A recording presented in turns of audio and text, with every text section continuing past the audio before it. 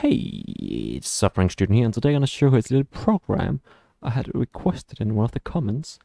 Let me just show you. It's a very simple program where I have a triangle, and then I have a drop shadow added to the triangle. I then have some sliders that allows me to change the shadow based on the value of my sliders. So first you have the radius, which is like the size of my drop shadow.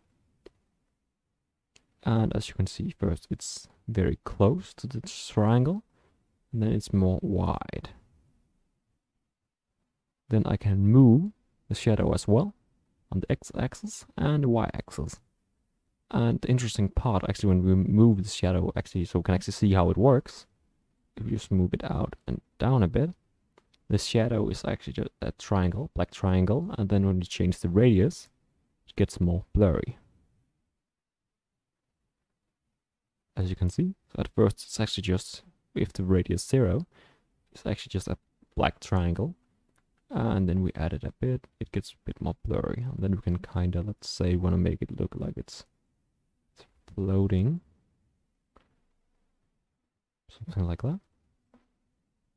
But this is just a very simple program, and I'm going to go through the code, which is actually not too complicated. But let's go through it. And I'm going to add the source code in a gist in the link in the description.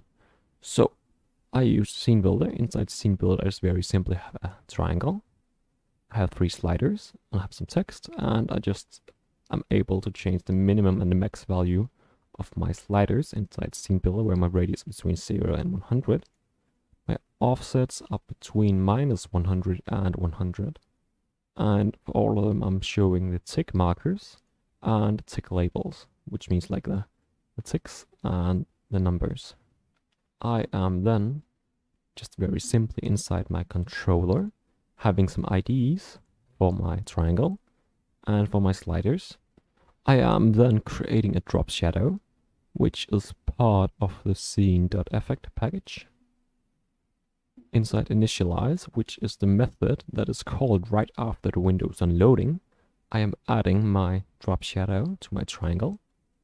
And I'm then doing what might be the most confusing part, but it's actually just very simply that I'm adding a listener to my sliders. So whenever I slide, the values are updated the second I slide, which allows me to have this gliding effect where I can see the effect when sliding, as well as moving it in real time. And how it's done is just simply having a slider dot value property dot add listener. Then I have some parameters, and inside one of the parameters we're overriding the change method. So which means what are we doing every time the slider value change. Then again we have some more different values shouldn't care too much about. We have a lot of extra stuff I actually don't need, but we need to have it because it's a part of the slider. And then inside this change method, we are overriding and changing, which is simply adding, in this case, that our drop shadow dot set radius is equal to our radius slider dot get value.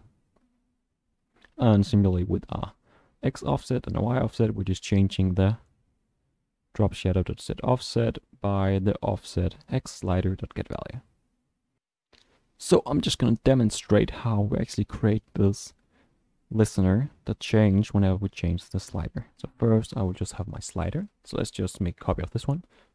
The offset, the x slider dot value property dot add listener, and then I will just simply go new and just pick the first one, change listener, and whenever I hit tab, everything is just imported directly. So we don't need to worry too much about all this stuff. Just know that inside our override, it's where we're going to be putting whatever we're doing whenever we change our slider. And if we just have a look at our drop shadow dot set metrics, we are able, right now I'm just using the ZX, offset X and offset Y and the radius. We could also change the color by giving it a color object. We could change the blur type. I don't know exactly how the blur type works, but you can have a look at that if you want. We can change the size, like the height and the width, and the spread. But I hope you enjoyed this short walkthrough of a very simple but actually very cool looking program where I'm able to update my shadow in real time. So if you did, please leave a like and subscribe, and I wish you all a wonderful